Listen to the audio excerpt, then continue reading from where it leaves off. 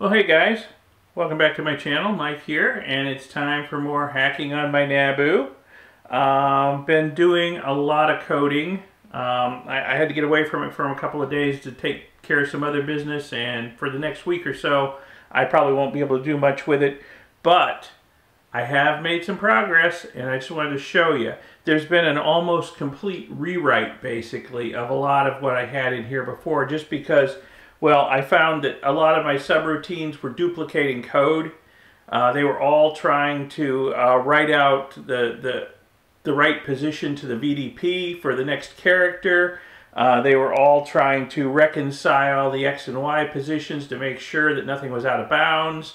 And it's like, oh, there's a lot of duplication here. So now, you know, I've got one procedure that they all call to set the next right position. There's one procedure to reconcile the X and Y positions to make sure nothing's out of bounds, to make sure if we need to wrap, we wrap. If we need to scroll, we scroll. That kind of thing. There's a lot less duplication. A lot of the procedures are a lot shorter and easier to understand now without all that duplicated code in them.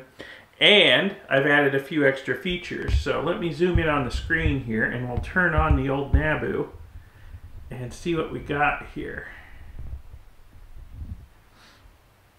So here we go. Okay, so as you can see, we're up to version 0.5.5. Yes, there's been a lot of subversions between then and now. Oh look, what else have we got on the screen? What is that?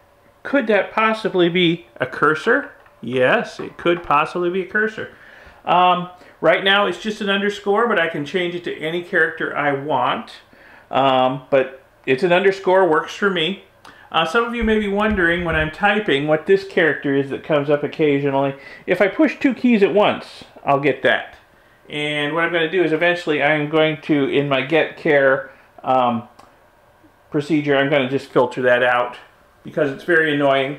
But I also have Backspace now. Look at that. Yeah, so if we do make an error, push two keys at once, whatever, we can backspace and get rid of it. So yeah, I've got backspace, and we have wrapping. It will wrap around if it gets to the end of the screen. You know, I've got 40 characters, 0 to 39. You know, it gets to the 39th character, the next one's going to be down here. But look what happens if I backspace. We have back wrapping too. It will wrap back around that away. Yeah. So, made a lot of changes, made a lot of improvements, and I got to clean up the code a lot. There's a lot of stuff that's commented out in here just because, you know, like I said, I rewrote a lot of stuff and just commented out a lot of the original stuff. So I need to clean it up a little bit, make sure I don't break anything during the cleanup process, and I will get this version of the code on my blog probably by about, yeah, before this video comes out on YouTube. I'll make sure it's on there before this video comes out on YouTube if you want to, you know, download it and play with it on your own. I think it's a lot better code than what I've been putting out so far. I really worked hard on cleaning it up a lot. So yeah, so there's that. Next, for my next trick, I'm going to start integrating parts of the Jazz 80 monitor that I have for the Teletext System Master and my Jazz 80 breadboard computer. I'm going to start integrating parts of them into this. Like I said, for the next week though, I'm probably not going to have time to work on this. Got other stuff going on, but that's what I want to do. So look for my next update in a week or so, maybe a little longer, and hopefully I'll have parts of the Jazz 80 monitor integrated into this, so we'll actually be able to do some real stuff here besides just have, you know, a TV typewriter. So getting there very soon. Now I also want to address a few questions. I've been getting a lot of questions, and a lot of them are just repeats of the same thing. And I have put links in all of these NABU hacking videos down below in the description of the video, so check out those links, because they will answer a lot of your questions. But one question I get a lot of is, what are you using to program your EEPROMs? Well, I have this old XG ECU programmer. It's a model TL8662 Plus. Well, this is obsolete. You can still find these, on Amazon, some old stock ones. But the company that makes this has a newer version out. And if I were you, I would get the newer version because it supports more chips out of the box, and they will be providing updates for it, you know, long after they stop updating this. I mean, I update the firmware on this fairly regularly just to keep it up to date with whatever chips are out there. But sooner or later, they're going to stop providing firmware updates for this. So I would get the new one. I'll put a link in the description of this video to where you can get the new version of this that this company is selling. And what you want to do is get, if you look around on like Amazon, AliExpress, or whatever, people who are selling them, you can get the bare bones programmer, but I would recommend getting one that comes with all of the adapters so that you can program any kind of chip. You know, I don't do just, you know, dual inline plastic chips. Sometimes I'm working with other stuff, and all those adapters for all those different form factors come in handy. It'll cost you maybe a little extra, 15, 20 bucks, but having all those adapters, someday you will need them, okay? Also comes with a chip puller, which is nice. Another question I get a lot of is, what EEPROMs am I using? Well, I am using, right now, Atmel 28C64 EEPROMs.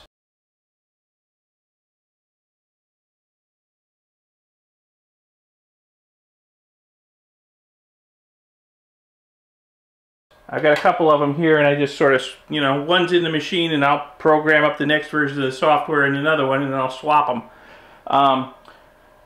Far as I know, these are not being made anymore.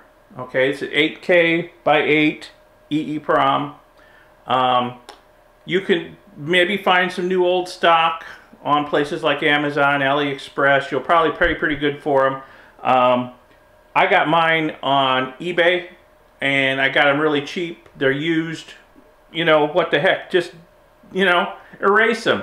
That's what they are. They're erasable. So I just erased them, whatever code was on them, and I've just been reusing them ever since. You can get them cheap on eBay. There's plenty of people selling them, so, you know, look around for those. Now, again, this brings up another point. This is an 8K by 8 EEPROM, and the NABU comes from the factory wired for a 4K by 8 EEPROM, okay? This will work.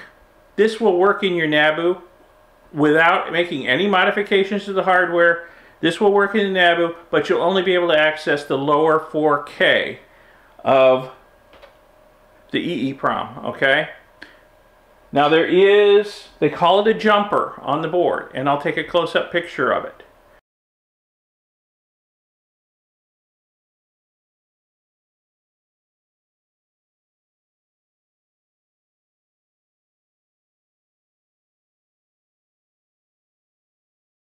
And what you have to do is you have to cut a trace, and you have to solder a bodge wire in there to turn this machine into one that can access 8K of EEPROM.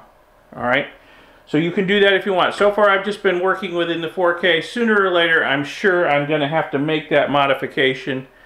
I won't be able to cram everything I want into 4K. In fact, I won't be able to cram everything I want on this machine into 8K. Sooner or later, I got to look at mass storage solutions. So that's where we're going down the road, but that's a long way off yet. So, you know, don't get too excited about that. Sooner or later, though, mass storage will happen. But yeah, you can go with a an 8K EEPROM, and it'll work just fine in your 4K NABU. You can make that modification if you like on the board, and then you can use all 8K of it.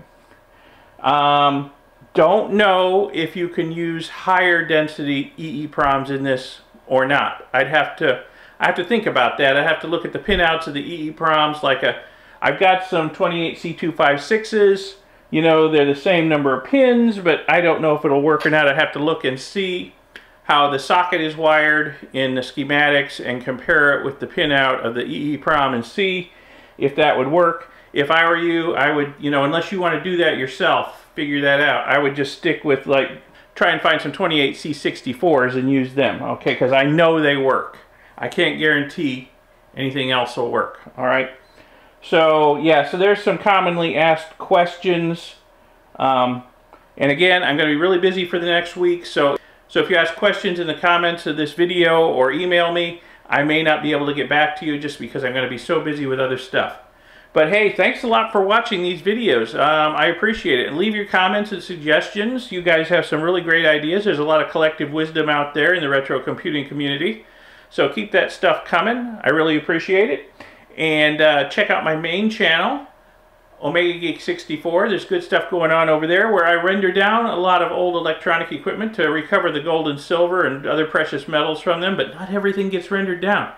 Some stuff I like to play with. All right. So thanks again for watching, and I will see you in the next video. Have a good one. Bye.